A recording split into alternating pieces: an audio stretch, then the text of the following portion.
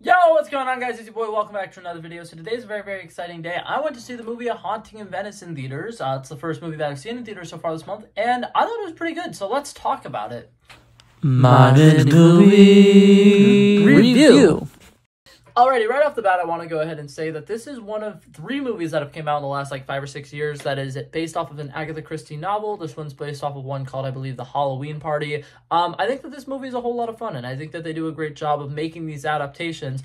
This is the 3rd one. The first 2, I believe, one in 2017 was called The Murder on the Oriental Express, which I watched that one back when it came out. I really, really enjoyed it. I remember having a great time with it. And then there was one that I believe came out either last year or 2021 called The Death on the Nile. That one, in my opinion, wasn't as good. In my opinion, that one was also one of the most predictable ones, and I think that a lot of the acting in that one was very stale. But in this one, we bring it back. We have a new cast of characters, and I think that all of the actors and actresses in this have a really great time. I think that Kenan Broniff, the guy who plays the main mustache twirling detective, I think that he does a really good job. I think he really perfected his role in this, and I think that I really could not imagine anybody else playing this character.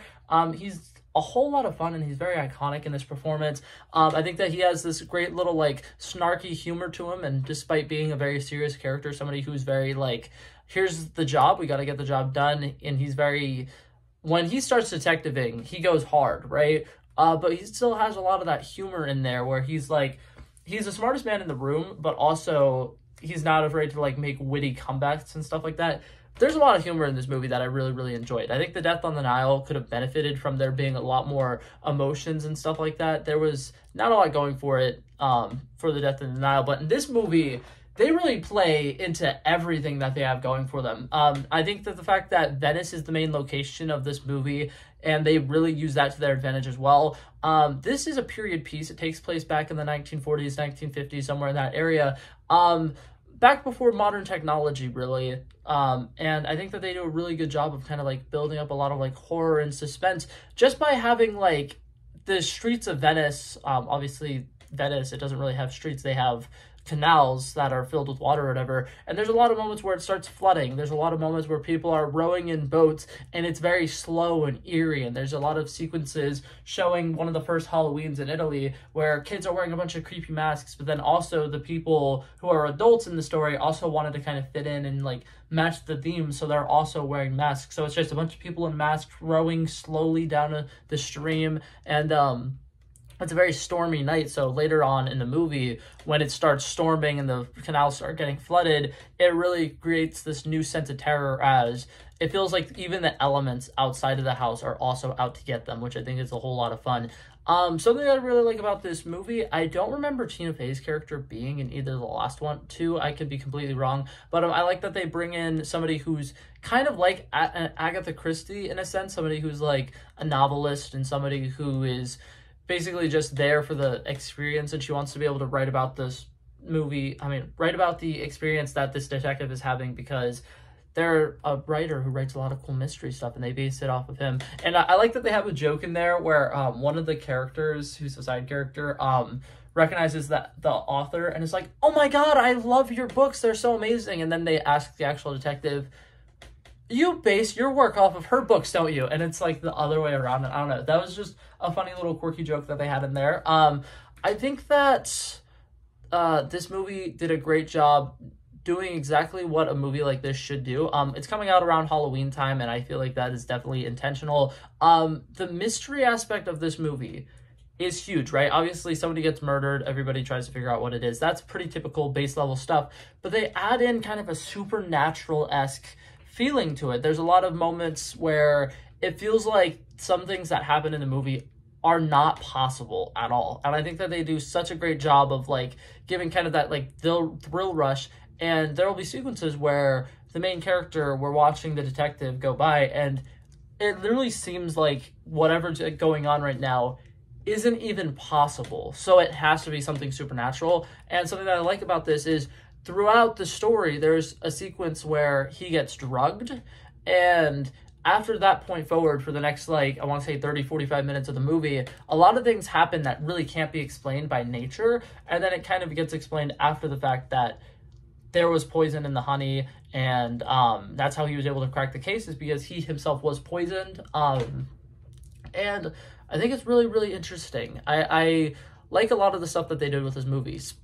So something else that I want to kind of give him credit for and kind of address the supernatural side of things. So obviously, the main character is someone who's very straightforward, doesn't believe in God, doesn't believe in any afterworld or any souls or anything like that. And obviously by the end of the movie, his mind has changed a little bit on that. But I like the fact that they touch on things that are like very accurate with supernatural like kind of beliefs that people have, like a little kid being somebody who would understand and be able to hear and see ghosts a lot. That's accurate to a lot of lore about supernatural related things happening, and especially in history.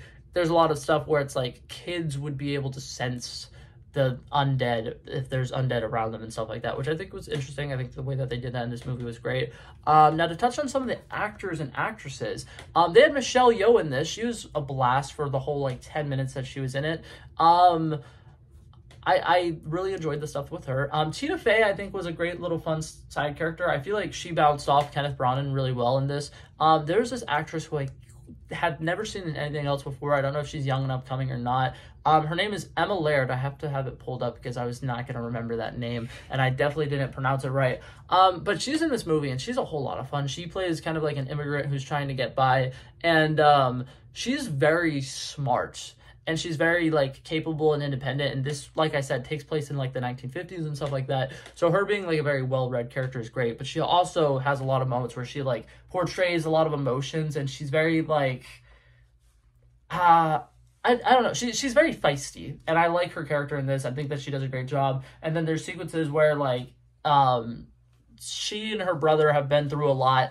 And they're trying to, you know, get free and go to America and stuff like that. And they've kind of just got caught in, like, a not great place, and I don't know, I think that her acting in this was really stand out to me. And then another one, I'm a huge fan of Jamie Dornan now. I've now seen him in a couple of movies this year, and I've enjoyed him in every single one of them. He was in A Heart of Stone recently, and I absolutely loved him in that. And then in this, I absolutely loved him.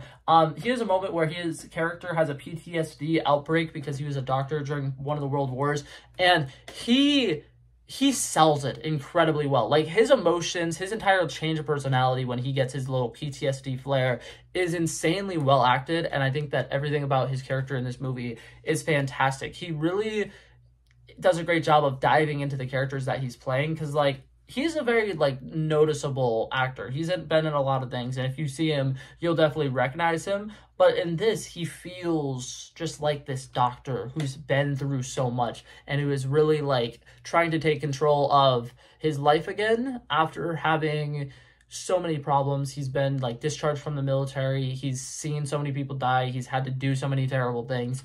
And I think that his character in this is really well. So I just wanted to highlight those actors real quick. I think that that's a whole lot of fun. And then the last thing I wanted to touch on was the mystery itself.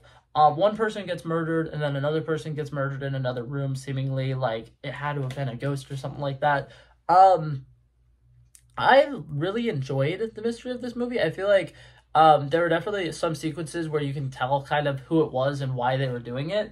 And that's obviously going to happen in any murder mystery movie, because some of the fun is being able to guess who the killer was. And I was able to figure it out, I want to say, within like 25 minutes into, like, after the first person's murdered. And I like the fact that the detective doesn't rule anything out. So he goes and he interviews a lot of other people as well. And I like that we learn a lot about their backstory through these little kind of conversations. And then something that's really nice about this is we see that he was wrong about something, which I think is a whole lot of fun, because, like, they do all the flashbacks and everything showing exactly what happened as well. And then, like, the second he, like, figures out the case, something happens, and then everything gets thrown off, and he was absolutely wrong about everything. And I think that was a fun little twist to have in there. But that being said, I think that's everything I had to say about this movie. I think that it was fun. I definitely don't think it's like, oh my god, this is one of the best movies I've seen this year. But I definitely think that it was a good time to go watch it. It's going to be definitely in that, like, middle of the road section for me if I was to rank this among every movie I've seen this year. So for me, for my final score, I'm going to give this movie a solid 78 out of 100. I definitely think it was a whole lot of fun. I think that the horror elements worked out really well in this. There was a lot of jump scares, but you can tell it's not a horror movie because they don't know how to do jump scares. Every single jump scare was just, here's this really loud noise. It actually just hurts your ears. It doesn't scare you at all. That kind of sucked. But I think that the camera work and stuff definitely gave off horror vibes to me. But yeah, that was it for this video, guys. Hopefully you guys enjoyed it. And I love and appreciate you guys so much for coming by and checking this out. Hopefully you have a good day, and I will see you guys in the next one. Peace out. Bow, bow, bow. He wanted me to drop a verse, I did this. We planned a day, and then we did this. Wanna be in love with the girls with the kisses. Don't give a damn, I'll rid this. I like this when I run the distance. I run a 5K, you go ballistics. I wanna live within the business. Buying more than what's on the clearances. You're getting big because I know you're a physicist. I wanna deny this shit, I'm unlimited.